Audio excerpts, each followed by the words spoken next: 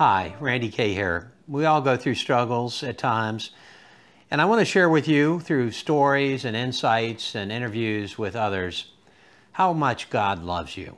He loves you immensely, and that's what I hope you will hear through our interviews and what we have to share with you. Thanks for staying tuned. Here we go. Welcome to this episode of Revelations from Heaven. My guest today, Karl Falcon. Well, he has a very unique experience in heaven after dying. And that is, not only did he see through the eyes of Jesus Christ, as Paul talked about in the Bible, with the Christ mindset, but he also came away with a gift of healing, a special gift of healing imparted to him in heaven. At the end of this program, he's going to be praying for you. And I have no doubt there will be many that will be healed through this program.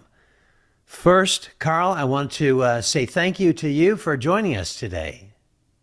Thank you, Randy. It's a privilege and a pleasure to be here. Well, this is going to be a fascinating account, Karl. So you and I have shared an experience in the afterlife. But your experience is one that is unique in a few ways. We'll find that those aspects of your story in heaven. But I was absolutely fascinated by it. So let's start then in your spiritual journey. Actually, you became a Christian and you developed your kind of theology over the years before you had a face-to-face encounter. So why don't we begin there? Yeah, Randy, I want to go back to 1978, and that's when I heard the gospel plainly preached on a program called Show My People. It was Bob Jones University, and Bob Jones was the host there.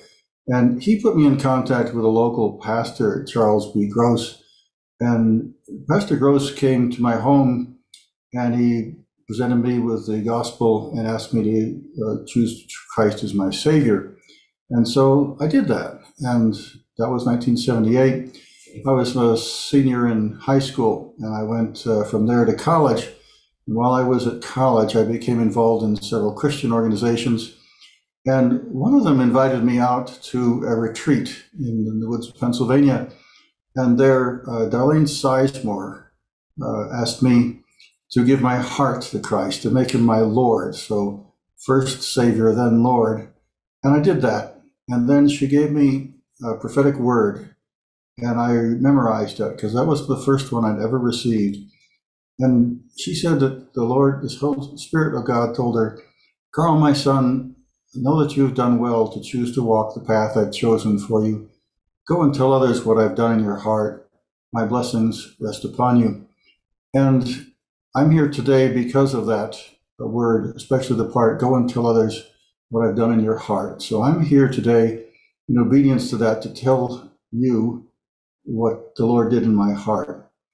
And after that, I really applied myself to understand the Christian faith and apply it in my life.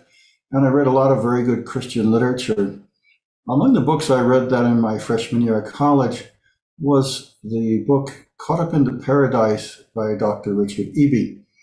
It was a fascinating book about his near-death experience. And in his experience, he was in the presence of God, and the Lord gave him the opportunity to ask any question that he wanted.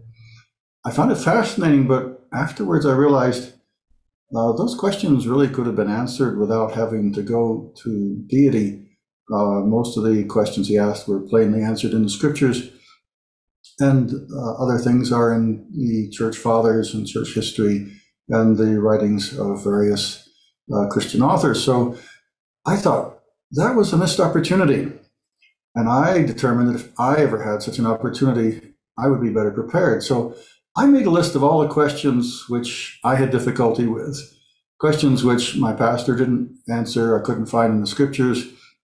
When I had opportunities to speak to greater Christian teachers, theologians, and so forth, they did not give me a satisfactory answer. They always gave me an answer.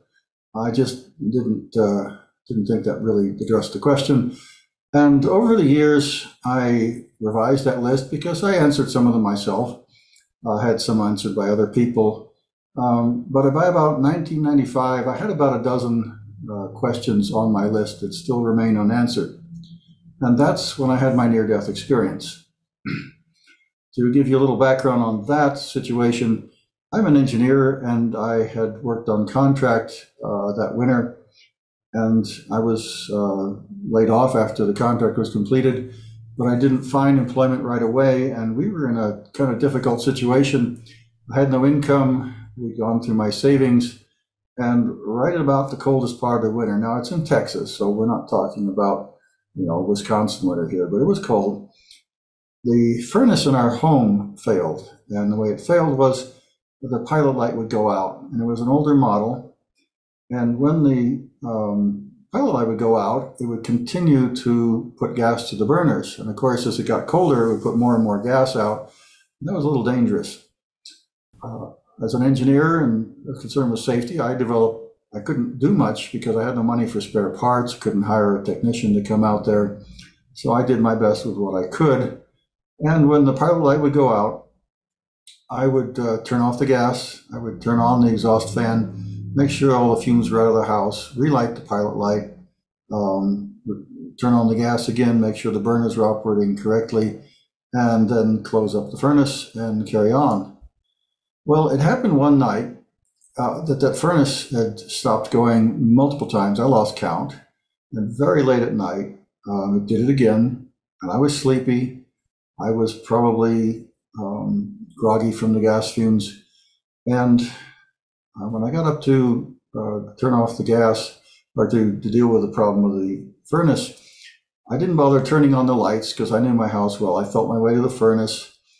And the thought occurred to me to just toss a match in and ignite the burners that way. Now, part of my mind said that's not a good idea. Don't do it. It's very unsafe.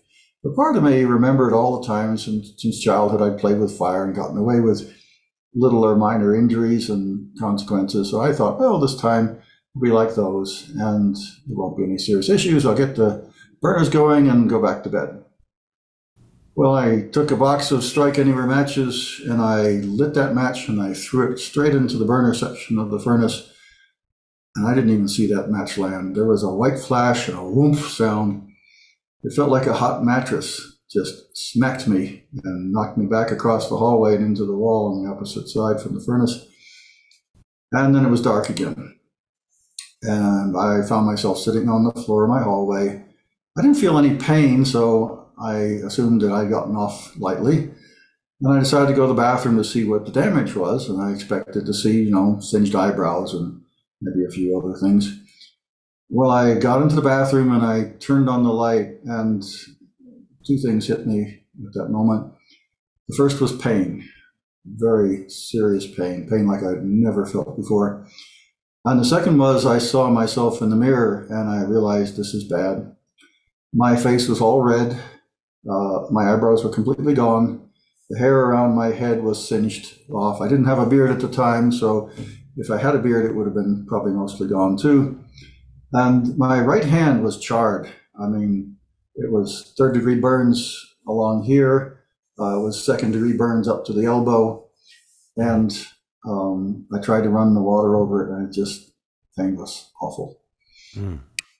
Well, that started a few days of real suffering. I had no money, again, no insurance for medical treatment. And I tried to treat myself with whatever I had at hand, basically some burn cream and some antihistamines and some ice water. And I discovered that at night, the pain was so serious that I could not sleep. I thrashed about in bed. So to give the mother of my children some relief, I moved to the living room and tried to sleep on the couch. But I'm a tall man. I'm about 6'4", and that couch was short, so I really couldn't lie full length on it, but it would sit kind of propped up with the arm in my back, my legs out on the cushions of the couch. That actually prolonged my life. You're a pulmonologist, so you should know that when people get burned, not only on the outside, but I was burned in my nose and throat, that they can develop pneumonia. and I was burned. My throat was so sore. I could not eat, couldn't drink, and even swallowing my own saliva was horribly painful. Rust had been blasted into my eyes, and so they were infected. So that was in addition to the painful burns. And, excuse me. So I'm on the couch, I'm holding my hand in the ice water, and by the third night, I had not gotten much sleep, and I was desperate for some rest. I thought if I can get some rest, maybe that'll help with the healing process, because I wasn't making much progress there. So I decided to pull the couch cushions off the couch, lay them on the floor so I could at least lie full length. And once I did that, I turned off the lights and lay down on the floor. It was almost exactly midnight when that happened. And then I remembered, oh, I left my ice water up by the couch. So I tried to get up and get the ice water, but I found I couldn't move. And more importantly, I couldn't breathe. And I realized I was in a serious predicament because it's midnight. I'm the only one awake. Everybody's asleep in their bedrooms. And if I suffocate and die, there'll be no one there to help me until the morning. And so I really tried to get up. I tried to breathe. I didn't realize that the water had moved up from the bottom of my lungs from my sitting position. And when I lay down, it flowed up into the upper parts of my chest. I could not get any air in at all. And so as I lay there, I realized there's only one option left to me here. I couldn't speak, so I couldn't call for help. And all I had to do left was pray. And by that time, I'd been a Bible class teacher in church. I knew how to pray. I'd read lots of books on prayer. And so my first prayer was very eloquent, very, very heartfelt, and nothing happened. And in fact, I'd been studying a book on prayer and healing for the last few days, trying to get relief from my pain. But I was also finding my mind was starting to shut down from lack of oxygen. And as my mind shut down, I could pray less and less, a paragraph, a sentence, a phrase. And finally, it got to the point where the only thing I could pray was word. And I was on the last word, and I realized I had to make this count. So my last prayer was one word, and it was help. It was directed towards God, and it was help on any terms he offered me. And as soon as I prayed that prayer, all the pain disappeared, and even more remarkably, the room became lighted. It was just totally lighted. And I stood up, and I felt great. The pain was gone. Not only was the pain gone, but I felt more vital than I had ever felt in my entire life. And the first thing I noticed was my vision had changed. I normally wear corrective lenses, and that's for both an astigmatism and nearsightedness. But I could see perfectly. I looked at the windows, and I could see the individual wires and the screens on the windows. And I looked closer, and I could see the flakes of corrosion on those wires. That's like microscopic. And then I looked across the street, and even in darkness, I could see the individual blades in the grass of my neighbor's lawn. And between the grass were the particles of dirt and grains of sand. I thought, wow, I'm not only healed, this is supernatural healing. I am better than ever before. And my hearing was amazing. As I was looking across the street, I realized I could hear traffic, but it was trucks moving. And it was 5 blocks to the nearest road where trucks were allowed. I thought, I hear trucks like they're next door, and they're at least 5 blocks away. I thought, that's really amazing. And one of my hobbies is firearms, and I've suffered a little hearing loss from that, but this was more than I'd ever had before. And then the third thing was my sense of smell was incredible. It was so amazing that I could distinguish the sense of the paint on the walls, and I could smell the smell of the paper in the books and other things that were very subtle. And what was remarkable to me was I'd never noticed these smells before, but I instantly recognized what they were. So, Carl, at this point where you had these enhanced senses, were you seeing your body, or what was the relationship to your body as you had succumbed to your illness? So initially, I was just fascinated with my senses and the fact I wasn't with pain. So I didn't even think about looking for my body. I thought I was alive. And then I looked down on the floor, and there I saw my own body lying there on the floor and still on the cushions. And that's when I realized, no, I wasn't healed. I was dead. And I thought, well, this isn't so bad. I mean, I'm me. I had all my memories. I had my emotions. I had my personality, and I felt great. And at that point, I decided to try out this new experience of being in the spirit. And I realized I needed to get some help for my situation. So the nearest bedroom was my daughter's bedroom. And so I went to her door to open it and try to go in there and wake her and tell her what was going on. But my hand went right through the door handle. And I thought, oh, that's an obstacle. But I'm an engineer, and I think in terms of solving problems. And I thought, well, if my hand goes through the handle, I can go through the door. And I did that. I stepped right through the door. And it was an interesting sensation. As I stepped through the door, it felt like I was passing through a curtain of falling sand. It was cool. And my sight was temporarily blocked as I was inside the door. I couldn't see anything inside the door.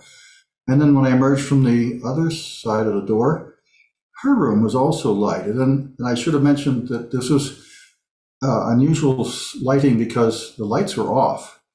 But even though the room was perfectly lighted, there were no shadows. So I could see perfectly in the dark, and the colors were normal and natural. It wasn't like IR or anything like that. In fact, the colors were a little different, maybe more pastel than the standard colors I see with my natural eyes. But it was still, everything was recognizable. And I went over to my daughter and I tried to wake her. First I tried to touch her shoulder, but my hand went through her shoulder and she didn't respond. I tried to speak to her, but she apparently couldn't hear me. So I didn't get any response from her. And I thought, oh, I'll try my son. So the two bedrooms are side by side, and the quickest way to go from one bedroom to the other is to walk through the closet. And I thought, I'll just walk through the closet. And so I entered her closet, passed through the wall, and exited his closet, went right through his clothes and everything without any hindrance. And I wasn't thinking at the time, but I think it's remarkable that I could go through the walls, but I didn't sink into the floor. So if I ever had such an experience again, I would like to try both diving into the ground and flying in the air, but that didn't occur to me at the time. But anyway, I went to my son's bed in the same situation. I tried to wake him up with a touch, and I tried to speak to him, and he didn't respond. And by that time, I realized, when someone's dead, they've got about 5 or 6 minutes before brain death sets in.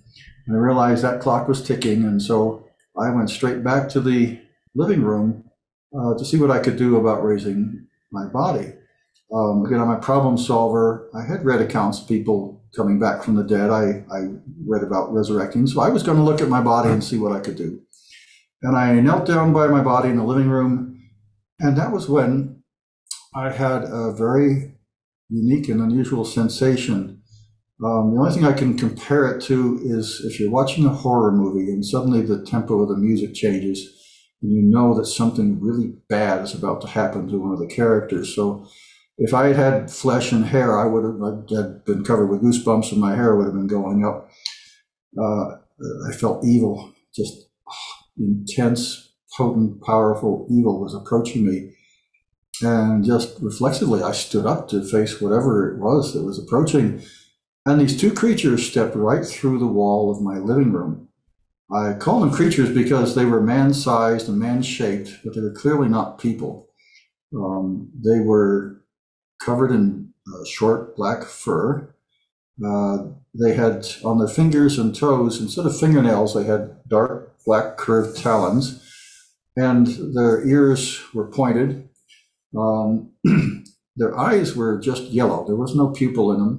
When they opened their mouths, I could see bright red tongue and white fangs, upper and lower fangs, and they looked like they looked like they were both emaciated and very tough muscularly. So they were like a person who was used to hard physical labor, but was a little bit underfed. And they were carrying manacles. And they appeared to be made out of some gray metal. And as they came into the room, I tried to speak to them, and I asked, "Who are you? Why are you here? What are you doing?" And they responded, and this was not speech.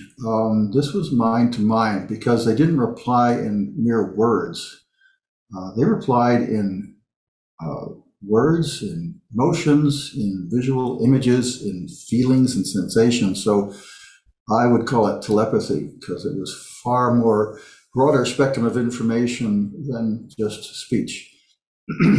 What were you feeling at this time, Karl? Was there fear? Obviously, these figures they sound pretty intimidating and not altogether friendly looking. What was your sense? I was very apprehensive and very anxious. Fear would be an inadequate term for it. Terrified, perhaps. But somehow I had the presence of mind to stand my ground rather than flee. I don't know where that came from, but it was just in me to do that. And these things responded to me. First, they laughed. Or no, sorry, I'm getting ahead of myself. No, the first thing they told me was that they'd always been with me my entire life, and their purpose was to kill me. Because they regarded me as food and fuel for their purposes, not as a person. They didn't regard me as a human being with a personality. They just regarded me as a resource to be exploited. And they explained to me they were going to take me to hell, and they gave me images of hell, and it was absolutely horrific. It was a place of utter chaos, of pain, suffering. And they were enjoying showing me these things too. I could tell there was a certain pleasure they took out of frightening me with these things. For example, there's terrible hunger, but there's nothing to eat. There's thirst, and there's nothing to drink. You're desperately tired, but there's no way to get any rest. And they devour you. They consume you through torment. And it's the most horrific tortures that you could imagine. And there was no limit to what they would do to you. So that was the horrible picture. And my response was, I assumed they were demons. They didn't explain what they were or who they were. But at that point, I realized I was probably facing demons who were trying to take me to hell. And I responded, I'm a Christian. I was baptized. I confessed Christ as my Savior. I'm born again. I've been in church. I've done good works. I read the Bible. I pray every day. And I went on my little list here. And they interrupted me and they laughed. They thought that was hilarious. And they communicated to me a list of the sins that I had never properly dealt with in my life. The church that I attended had always told me that if you confess Christ as your Savior, you're saved. And that they also taught me, if you just say, confess a sin and you're sorry, I'll forgive you. Well, the church never really taught me what were sins. I just assumed they were the Ten Commandments and the seven deadly sins and major things like that. But the list that they showed me was very extensive, and it went all the way from little things such as being cross with a cashier in a store because she's going a little slow. That's sufficient to put a person in hell, because that's not loving. And what I learned later too was that since God made us literally out of himself, anything we do to a person, even what we think about them, he takes personally like they were done to him, both good and evil. And so, if you treat someone badly, that's like treating God badly, because that's his child, that's him. This was a concept I'd never understood before. I cheated once in high school on one exam. That was bad. And I'd broken some promises. That was really bad. God is very concerned about keeping promises. And there were a number of other things. I had been excused by, I had agreed to a rental agreement with a former college roommate.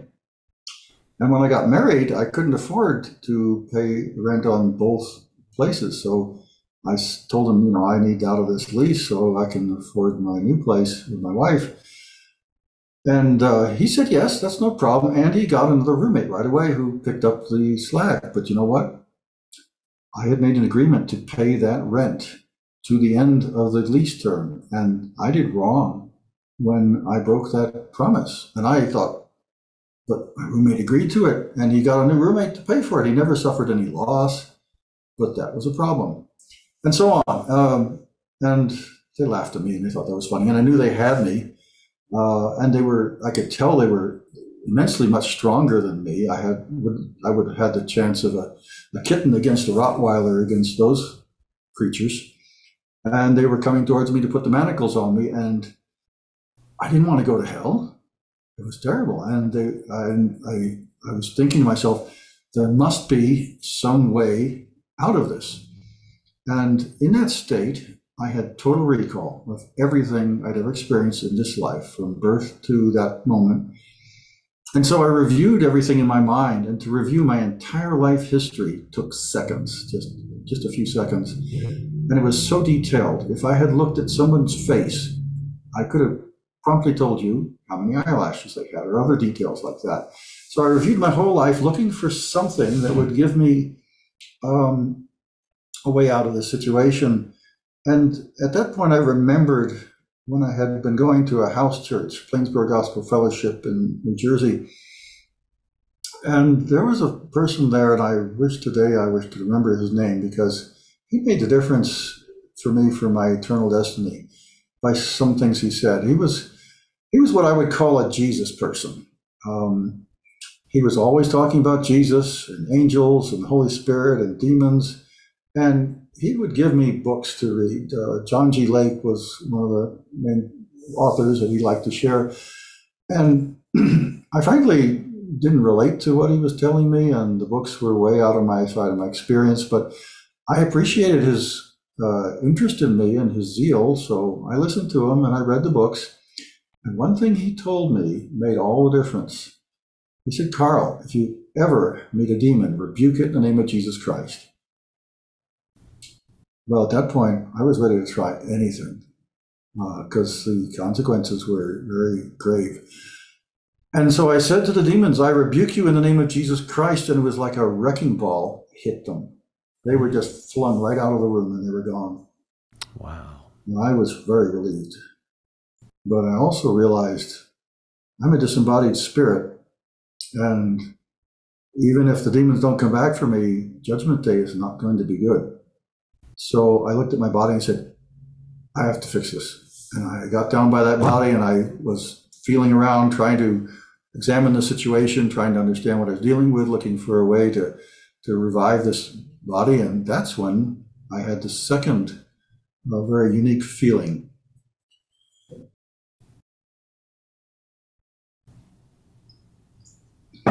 So the first sensation I had was of pure evil, and the next one was pure love, pure good. It was beautiful. It was wonderful. It was an amazing feeling of just love and acceptance and purity and holiness and beauty. And I stood up from my body and I felt something was coming through the front door. And when I looked, there came Jesus Christ himself. He looked exactly as I would expect him to. He was a Caucasian man of about average height with sort of wavy brown hair, a short brown beard. He had brown eyes. He was dressed in a white tunic and he had a blue robe folded over his shoulder. I think he had a sash. He was wearing sandals on his feet and he wasn't carrying anything in his hands. I wish I had paid more closer attention to the hands to see where the wounds were, whether they were in the palms or the wrist, but I missed that one. Sorry.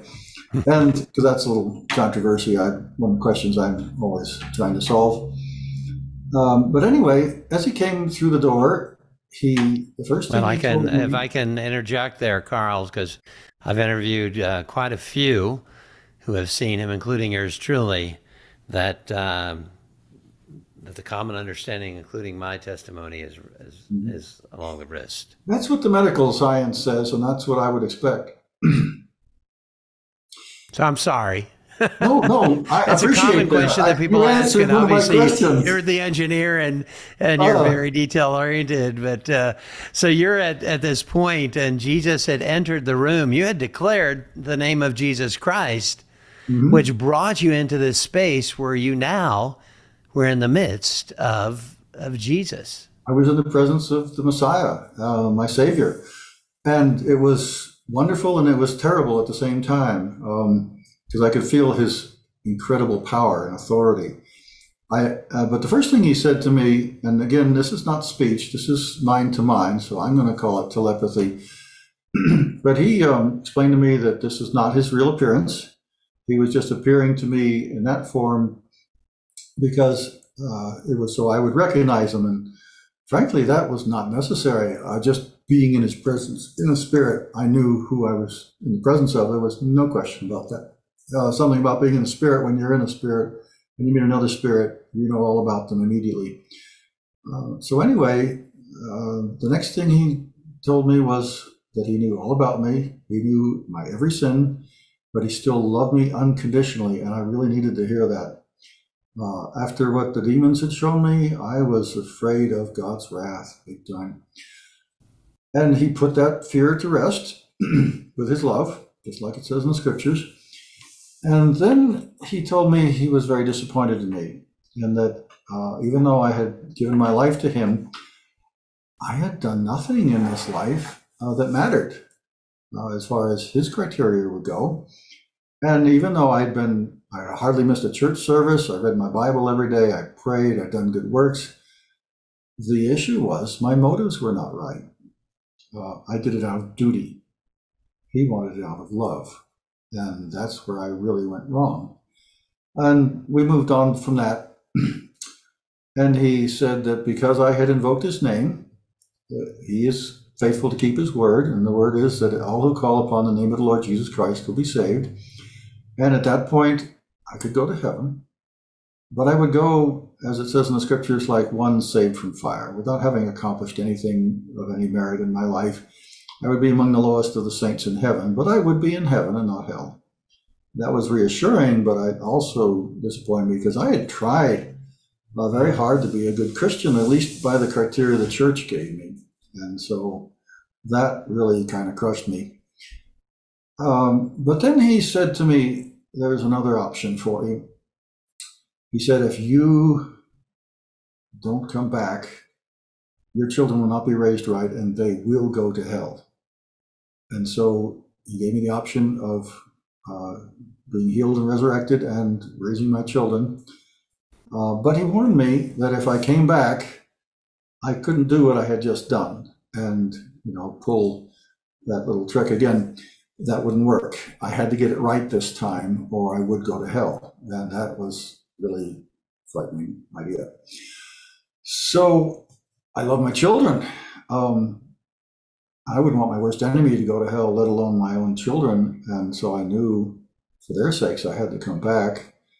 And I could also tell that that's what Christ wanted too. So I agreed I would come back. If my heart had been beating in my chest, it would have been pounding because I had just glimpsed hell and I had, even though I had tried my best to get it right, I had failed. And I wasn't very confident that I would get it right next time, even with the knowledge I just gained. And so when I agreed to come back, Jesus said that when the Father created my spirit, before I was even born, he had put in me the gift of healing, and he would show me how to heal my body. And as soon as he said that, the whole scene shifted, and I was no longer in the living room, but I found myself on the bank of a very broad, muddy river, and on the banks of the river were growing papyrus reeds. And there were people there. There was a woman working in the field, and there was a man fishing with a net off the bank of the river.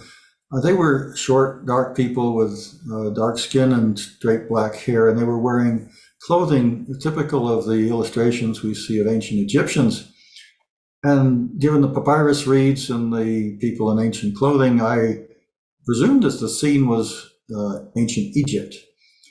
And Christ indicated there was a pile of cut and dried papyrus reeds, some tools, a long pole, and some rope were lying on the bank there. And he indicated he wanted me to build a boat. And he gave me an image that looked like a high, proud, flat-bottomed canoe. And so I set to work, and very quickly I built the boat. And let me interject here something I didn't understand at the time, but I understood much later, that the reason for being in Egypt, whether I was physically there in the time and place or it was just a vision, was that my mentality, my understanding was in the world. Egypt represents the world system, the traditional medicine, medical treatments, and so forth. And so we had to start in the world, but we were going into the river, which represented spiritual things. So he was taking me from the world into the spirit, is what he was doing metaphorically through that vision. Anyway, we got into the boat. He stepped in first. I grabbed the pole and climbed in the canoe and shoved it off the bank into the river, and we sailed down the river. And not very far down the river, there was a low-lying island. It just had a few shrubs and small trees on it. It was pretty flat. But what was remarkable about the island is that superimposed on the island was an image of my body. If you've ever seen the Invisible Man models, this was the image there where the skin and organs were transparent, and the organs that were damaged had different colorations so that they were not transparent but opaque. So you could see which was damaged and which was still healthy. For example, my eyes were like black sooty balls. My burnt throat was a red tube. My lungs were lung-shaped, and they were kind of a gray-greenish mottled color. My arm, where it had been burned, it was red and black, and the most severe burns were white. And as we approached the island, Christ told me to stand up in the boat and reach out my arms. If I could just pause a little bit, Karl. So there seems to have been a juxtaposition of what your physical body had succumbed to, the sickness, to your spirit body. Would that be a fair assessment of what you were seeing? I think this image represented simply my physical body, because my soul and my spirit, they were me in the boat. Yeah. So these were two separate things. I don't think I was looking at anything on the island that indicated it was connected with my spirit. Okay. So that what you were seeing just was entirely spirit at this point, and you were in the boat, and there was some symbolic nature to Egypt and the water, which represented more the river of life, something to that effect. I don't know. I can only say that the superimposition of my body on the island was kind of a transition from the natural to the spiritual, showing them juxtaposed on each other. But again, it was just my physical body that was represented there, not anything to do with the spirit. Anyway, as I touched the eyes, they became, I didn't touch the eye. I touched the throat, it became clear. I touched the lungs, they became clear. I touched the arm and the hand, and they became clear. And we sailed down towards the feet of the body on the island, and I was just turning the boat around at the base of the island to go back up and finish the job by touching the eyes that we had passed initially. And suddenly I was back in my living room again. And I was standing next to the body with Christ. I think he was on my left-hand side, which makes sense because you want to be on the right-hand side of someone when you want to honor them. But then right through the walls where they came before, the demons came again with their manacles, and they were heading straight for me very quickly, and they I could tell that they wanted to arrest me. And initially, I presumed that because Christ was right by me, he would naturally protect me. But he didn't make a move and he didn't say a word. And the demons were almost on me when I realized it's up to me to deal with these demons like I did before. There's a whole lesson right in that one little scene there. It's that God gives us authority and power to deal with demons. That's Luke 10:19, and it's Matthew 18 through 20, to bind and crush demons. And God will not do for us what he's given for us to do. I didn't realize all that then. I didn't have time to make that kind of a mental gymnastics. I just realized I needed to rebuke these demons. And I said, I rebuke you in the name of Jesus Christ. And it was like a wrecking ball hit them again, and they were gone. And as soon as that happened, we were back in the vision of Egypt. And I was pulling the boat back up towards the head of the island where my eyes were. I reached out, touched the eyes. They became clear. And as soon as that was done, we were back in the room.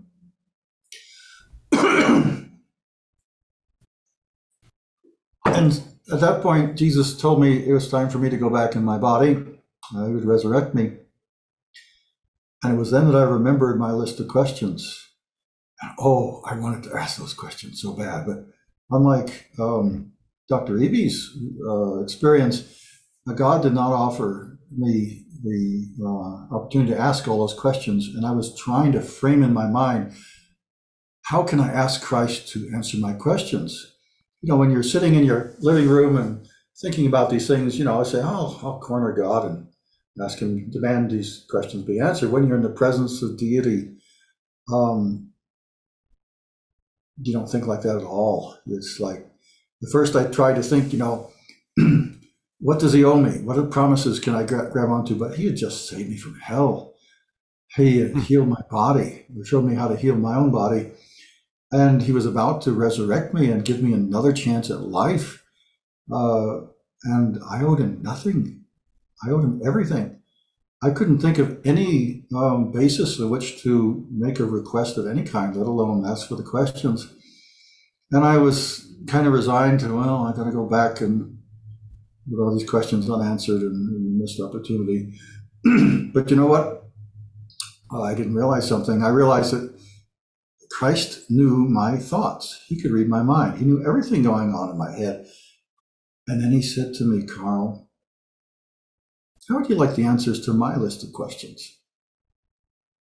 Oh, that surprised me. It got my attention. But I had no clue what his list of questions might be. I thought, is there another set of questions besides mine? And I thought about it for a moment, and I realized, whatever list of questions he has, it has to be better than mine. And desperately as I wanted my list of questions answered, I said, yes, I want your list of questions. And then he said to me, Karl, my list of questions is all questions, and your mind is too small to comprehend that list. So to understand my list of questions, you have to become one with me and share my mind. Are you willing to do that? Well, first I was a bit apprehensive because I read a lot of NDEs. I'd never heard of anybody becoming one with God in their NDE. And I didn't know what the ramifications of that were. I know that in some religions, they teach that to become one with God is to lose your personality, to basically cease to exist and just become one with the universe or one with God. And that was kind of a scary thought, but I thought, I really could tell that he loved me. I knew that he wanted what's best for me. So whatever he had in mind, it's got to be good. He's a good God, and I trust him. So I said to the Lord, I agree. And the next moment I remember was I felt myself drawn into him. Like, I don't know how to describe it. It's like being sucked through into a vacuum cleaner, but it was a nice, pleasant feeling. And the scene in the living room completely disappeared. And I became one with not just Jesus, but God the Father was also one at the same time, which was interesting because Holy Spirit wasn't part of that group. Later on, I realized that Holy Spirit has been sent to earth. He's here, not in heaven. That's a whole other lesson. And that's why he wasn't part of the Trinity at the moment. So I got a glimpse of everything God was doing. Everything was aware. I was aware of the entire mind of God. It was amazing. It was so vast and dynamic. It was, the words fail me to describe it, but I saw the whole universe. I saw the many different worlds, the many different peoples on different worlds. I saw the celestial city. It was vast, metropolis of real buildings with millions of people in it. There was a throne room, an amazing throne room, just like described in the Bible. And I realized, wow, the whole Bible is true, and everything the prophets have described there is real, and it's happening. And it's even beyond, way, way, way beyond what is revealed in the scriptures. There's so much more to it than that. And then kind of a wall formed around my mind in God, and cut all that off, and we focused on one particular subject, and that is the history of mankind on Earth. And we something to explain about the mind of God is that it's capable of handling many subjects simultaneously. So there were multiple things going on all at the same time, and in that state, it was perfectly natural and easy as anything to comprehend more than one thing at a time. So when I describe things, it's not happening in succession, it's happening simultaneously. And these are things of very vast scope and complexity, and they're perfectly understandable. There's absolutely no, there's no possibility of God ever misunderstanding and failing to comprehend anything. He can't, no amount of information is too trivial for him or too vast. I loved it as an engineer. I just absolutely loved it. So Jesus then explained to me that we were going to look at all questions in a particular way. We're going to look at the decisions that people made and the consequences that they have on their lives. And we began with looking at one person and the decisions that they made and the consequences that they followed. And we would be able to see what are the options. You know, everybody has multiple options. And an interesting thing I saw right away was that while we have an infinite number of options in the course of our life, they are clearly bounded. God will not permit us ever to go beyond what he can deal with. So again, while we have many options, there are clearly limits and bounds on everything. So we looked at the person's life and the decisions they made. And one thing that was going on at the same time is I saw a timeline of human history where each person's life was represented by a thread. And this thread would begin when they were born, and they would sort of end when they died, but they would, after they died, they would go on to two places, either heaven or hell. And the threads would change colors depending on what was going on in their lives. If they were living righteously, they would be white. If they were sinning, it would turn various shades darker, from tan to brown to black, depending on the severity of their sins. And then when they died, it would change to one of two colors: gold if they went to heaven, and then red if they went to hell. And right away, I noticed something very significant about this timeline. Actually, several things. The first was that the threads would coalesce into bundles. They would kind of twine together. A family would be the smallest bundle. A community would be next largest bundle. And then as the organization of government would go higher up, the bundles would become thicker and thicker. So a state and a nation and an empire would be the thickest bundle. And then these bundles would come together at certain points in history, and they would form nodes. They were kind of like unusually large connections between the different bundles. And at these nodes, I could see that there was an interesting property there, that at that point, history was particularly malleable. So a person or group of persons who understood the principles could really have a profound effect on history at those points, which otherwise might be very difficult. And this was 1995, and I saw that the next node on the timeline was 1998. The other remarkable thing about this timeline was that when the bundles separated, part going to heaven, part going to hell, there was a big difference in the size. And I worked as a machinist, so I like to say I've got a calibrated eyeball. I can visually measure things probably to within 1 part in 1,000 pretty consistently and accurately. And I can say within plus or minus 0.1% that 2.5% went to heaven and the balance went to hell. And I should say this excludes those that do not reach the age of majority or are never mentally competent enough to understand the gospel.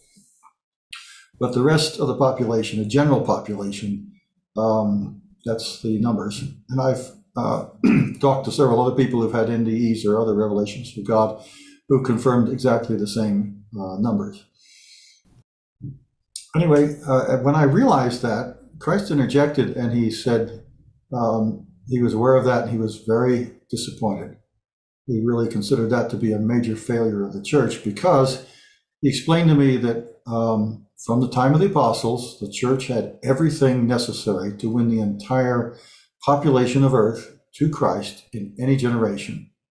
And they had consistently failed to do better than 2.5%. Anyway, we go back to the questions, and we looked at one person's life, which is basically an infinite number of possibilities, and it was done so easily. It was very routine. And then we looked how two people would interact. And again, it was an infinity number of permutations multiplied by an infinite number of permutations, and it was effortless. It made perfect sense. I saw how everything worked together, and then we would go on to watch how a family would interact, and then two families would interact, and then a community would interact, and then a larger group such as state, a nation, an empire, and the whole of history. And the exercise was done, which seems subjectively to me, in about 5 minutes. Again, time in heaven is not comparable to time on earth because it's eternal, and earth is on a timeline. Just a quick interjection about the difference is that in heaven, things go by cycles and levels rather than by linear time, but that's a whole other topic. Then at the end of that, there was like a pause, as if Christ were waiting for some kind of response. But I was just thrilled. That was the experience of my life. It was amazing, and I was just kind of bubbling with excitement, and I was trying to absorb this whole experience. And I had absorbed an enormous amount of information, literally infinity times infinity times infinity, to the infinite power of information. And again, as an engineer, I really value information, and so I was really savoring this. And then while I was doing that, Christ said, "Karl, let's look at this from another perspective." And so we repeated the exercise with a different perspective, different criteria. Again, it was the same sort of experience, but it was altogether different and interesting. And as we finished that iteration, there was a pause, like Christ was waiting for something, some kind of reaction from me, and he apparently didn't get it. So he said for a third time, "Karl, let's do this one more time." And I know enough from reading the scriptures, from other people's experiences in my own life, that God gives you 3 opportunities to really get something. And if you don't get it on the third try, you failed. And it's very important that by the third try, you get it right, because there will not be another opportunity. And suddenly I sobered up, put my excitement away, and I said, "Oh, I missed something. I got to pay attention. It's very important that I pay attention, because I have to get what it is that he wants me to really get out of this experience. This is not for my entertainment. There's a purpose behind this, and I'll let you know that everything God does is with purpose ad infinitum." So we went through the third exercise, and this time I paid very close attention to what he was showing me, and I watched carefully the person's lives, their decisions, the colors and the threads. And that's when I noticed a pattern, that the threads were white when persons were making decisions based on a particular criteria, selfless love. And when they were making sins, when they were committing sins, trespasses, they were acting selfishly. There were three things that really were messing up their lives. One was selfishness, one was cowardice, and the other was laziness. And Christ interjected then that, yeah, that's where the church really is let down here, because it needs to be teaching the people to be selfless, to be diligent, and to be courageous. And as I realized that selfless love is what it's really about. That the whole of creation, all of this is to teach us one fundamental lesson, and that is selfless love. And that's when I realized what the ultimate question was. If you want to answer what's important about your decision, what you're going to do, the question is, what does this have to do with selfless love? If you're acting in selfless love, you're doing well. If you're acting on any other motivation, and I told you earlier, my main motivation was duty and the fear of hell, neither of which mattered really to the Lord. I mean, duty is important, but it's really selfless love, not just love, not as C.S. Lewis wrote about, eros or philos, but it was agape love, selfless love, the one that Peter stumbled over.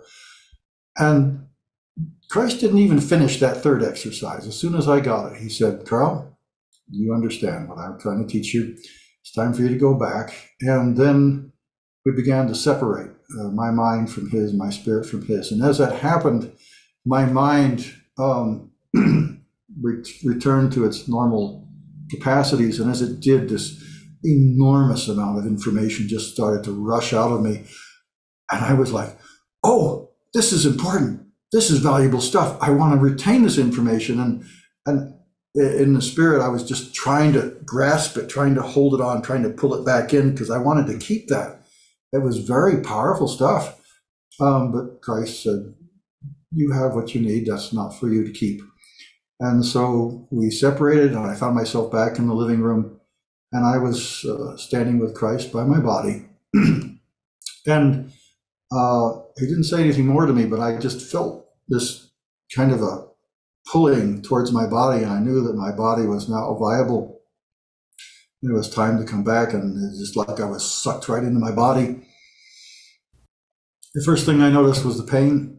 It wasn't anywhere near as bad as before, but I have scoliosis, and so I have constant back pain, and I still had some pain in my hand, and it was dark. When I opened my eyes, it was pitch black. So I knew I was back in my body, and I couldn't see in the dark anymore. And so I got up off the couch cushions. I was very glad to be alive, and I headed straight to the bathroom because I wanted to see what had happened. Now I got to the bathroom, I flipped on the switch, looked in the mirror, and all the red was gone from my face. The hair was still crinkly and my eyebrows were still gone, but the burns on my arm and hand were almost completely gone. I have one little spot right here that's still just a little bit discolored, and everything else was pretty well healed. I rinsed the pus out of my eyes, and I could see plainly. I could swallow, no pain in my throat. And the first thing I thought about was, I'm so thirsty. I'm hungry. I haven't eaten or drunk hardly anything in 3 days. And so I went straight to the kitchen. I flipped on the light, and the first thing I did was I wanted to see how long I'd been dead. So I looked up at the clock in the living room, or kitchen wall, and it was 6 minutes after midnight. So deducting a minute for the bathroom trip, I was gone about 5 minutes. And I was kind of surprised that all that experience happened in 5 minutes or less. And then I was hungry, so I started making breakfast. It's my favorite meal, and even though it's midnight, I cooked up a nice breakfast, and I sat down at the table and I was eating. And then the mother of my children came in the doorway, and she looked at me and said, Karl, what are you doing? It's midnight and you're making so much noise. And I said, Yanina, I had the most incredible experience. I died and I met Christ and he healed me and I'm back and I'm so hungry. I'm eating breakfast. And she looked at me for a moment like I was crazy. And then she said, well, stop making so much noise. And then she went back to bed. She didn't have a whole lot of empathy for you at that point. That's an astute observation, yes. And if I may, there were a few things that kind of followed up that experience that I'd like to share. Please. So, as I mentioned, Christ showed me how to use the gift of healing. Now, I had never experienced healing before when I prayed for people.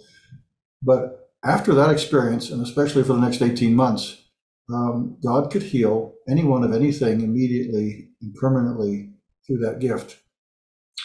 The issue was that the church I attended at the time did not believe in supernatural healing or supernatural anything. And the pastor actually forbid me to minister healing to the congregation. So I had to try to find opportunities for it. And unfortunately, the gift atrophies when it's not used. And so over the next 18 months, the gift declined substantially in its effectiveness. It still operates today. And so I'm really looking for opportunities to minister healing to people, because that not only helps them, it helps me maintain the gift. The other thing that was interesting was that, again, for about the same time period, 18 months, whenever I got into the presence of another person who had had a near-death experience, I knew it. I can't explain how I knew it. It was just, I knew it. And so I would ask them, tell me about your experience. And as I learned, as you probably knew, and as they experienced, if you haven't had a near-death experience, it's very difficult for you to relate to it. And we had all had very hostile reactions to giving a testimony about that experience. And so they were initially quite reluctant to share their stories. But when I would tell them about my experience, then they would open up, and I got some great stories. I think one of the most remarkable ones was a woman who died twice. The first time she went to hell, she got her life right, and then she came back. And this time she went to heaven, and she met her family that had predeceased her. And they told her it was time to come back. So obviously she was back. I got some great stories. But the thing about them was, we see a lot of near-death experiences. They're all over the map as far as the content and even the spiritual or religious implications. Every one of these was absolutely, even though they were all different, all individual, they were all absolutely consistent with the revelation in the scriptures. So that was something I think was remarkable and worth sharing about that. Mm-hmm. I concur. The ones that with whom I've interviewed now in the hundreds, not thousands now, because not all have been on our program, are very consistent with Scripture. And that's the thing I think Christians need to understand, that these near-death experience accounts, those that are Christ-centered, as with our friend Karl, that they're very consistent. Paul, the third heaven, Stephen, a number of others. Jesus himself told the story of the rich man and Lazarus, the former beggar who was in heaven, and the rich man being in hell. So what strikes me, Karl, about your story is that you are obviously an intelligent man. You are an engineer by training, and also you have a very analytical way of thinking. And that Jesus approached you in a very analytical type of way. Answers to questions, and the only way to really assimilate those in any form of comprehension would be to basically, there's a Star Trek term, which was the mind melt, and as I mentioned at the onset of this interview, yes. it was the that Christ, Paul, excuse me, talked about the Christ mindset that is imparted, that is seeing through the eyes of Jesus. And you had that in a way that revealed in a very unique aspect in the presentation of the colors and the threads and the means that could only be assimilated through a comprehension that has virtually no parallel in the scientific world that I'm aware of. But one that one could understand perhaps by piecing together how God fashioned humankind. He used DNA threads. We've all seen the cord, the intertwined cord, and how God fashioned DNA and RNA and chromosomes and so forth. And I find it very interesting that kind of when you were looking through the mind of Christ, that you were seeing these things in a way that we've not yet discovered or understood, and will more than likely never until we reach heaven. So my question to you, Karl, will give you an opportunity to exercise that gift that you have of healing. It was Paul, actually, who was mentoring Timothy, and Timothy was essentially instructed by Paul to exercise that gift, to your point, so that it would remain active. So we're going to give you an opportunity to pray for thousands upon thousands of people right now who are suffering in some way, shape, or form. So you'll get lots of spiritual muscularization, if you will, that you'll be able to exercise that exponentially here in a moment. First of all, I want to ask you, where can we get a hold of your book? Okay, well, my motive for writing the book is to get my story out, tell the truth. So they can contact me through my Facebook page. It's under Karl Falken, KarlFalken. And through Facebook Messenger, I can send them a free copy by PDF. So that's the simplest and easy way to get it. It's also available on eBay under the title, The Ultimate Question, How Will You Answer It? And again, if someone contacts me, I will be glad to send them a copy as far as the funds available allow it. I don't want to make a profit off of it, so I sell it at my cost. And if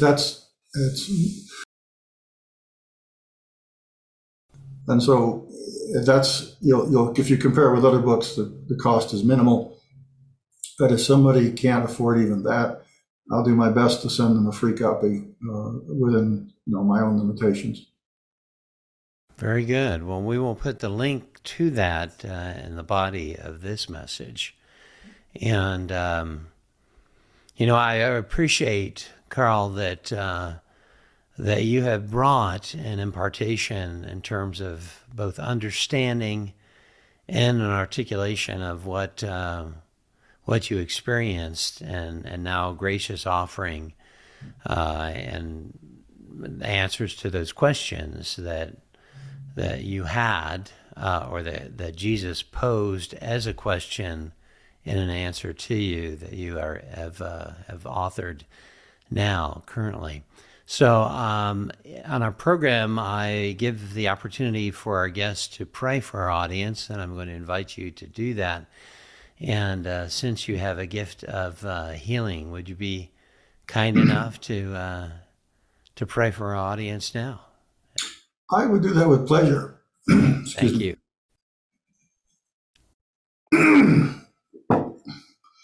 So, Randy, I would do that with pleasure. Thank you. But I want to preface that with 3 important points about ministering healing. I told you that my early introduction to healing ministry was through the books and writings of John G. Lake. And his successor, Curry Blake, has had a profound effect on me through his teachings. And I want to just share 3 very critical points to what does and does not allow for healing to work.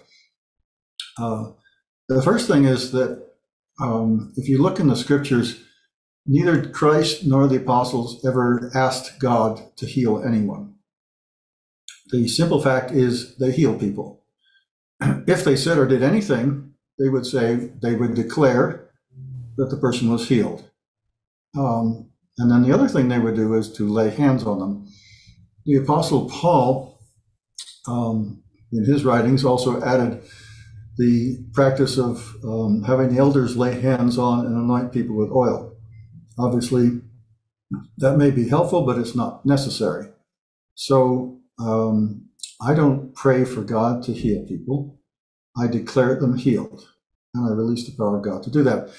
Then there are two things which interfere with healing by ministry.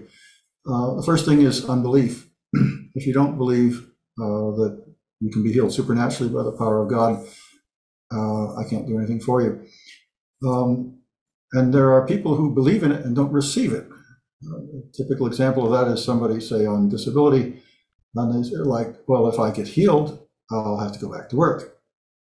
So first of all, you have to believe that God heals supernaturally, and two, you have to receive it. I can release the power, but I've prayed for people on their deathbeds, and I felt the power of God come through me and go to them and then come back. I asked them what was wrong.